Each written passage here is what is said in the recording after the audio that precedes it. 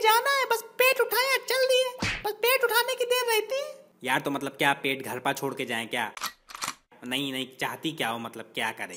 कहीं जाके बहा दें? तुम जगह बताओ, कहीं तुमको अच्छी जगह पता हो तो जाके बहा दे, जाके वही विसर्जित कर दें इसको। हमको कुछ नहीं पता, ना हम कुछ जानते हैं, अपने फुटबॉल का कुछ करो तुम, बस हमसे कोई मतलब नहीं है। यार थोड़ा जरा इज्जत से पेश आया करो यार तुम। इज्जत से नहीं पेश आएंगे हम, बता रहे तुमको। यार तो तुम एक काम करो, तुम खाना ना बनाना आज, तुम आज खाने में यही खिला देना, हमको भी अपने को भी, तुम ही खा लेना ये।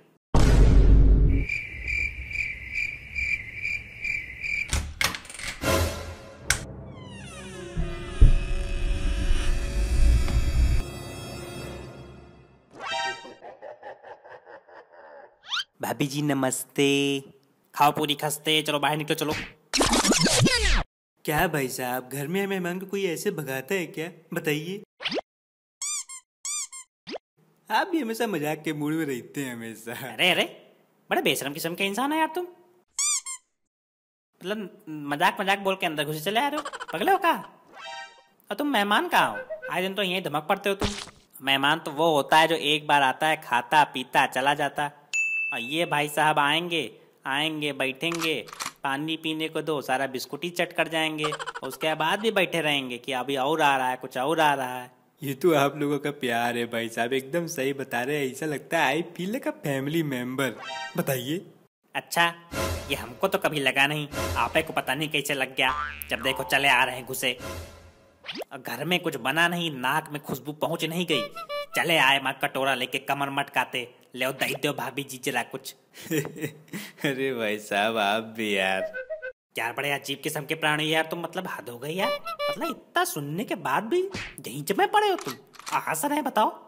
तब से आप पे बोल रहे हैं भाई साहब, भाभी जी तो कुछ बोले नहीं रही।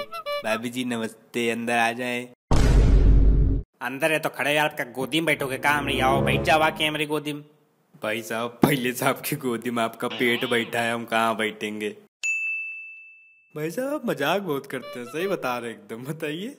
ए भगवान, किसी की इतनी बेइज्जती कर डालू, उसको मजाक क्या लग रहा है बताओ। भाभी जी कुछ पानी वानी जरा। पानी? क्या पानी वानी? सीधे बोलो, खाने के चाहिए कुछ। सोच रहा पानी आएगा तो कुछ खाने को भी आएगा, और आ गया तो कुछ बचेगा नहीं, फिर चट हो जाएगा एकदम। अगर गलती से बच गया तो फिर घर चला जाएगा साथ में।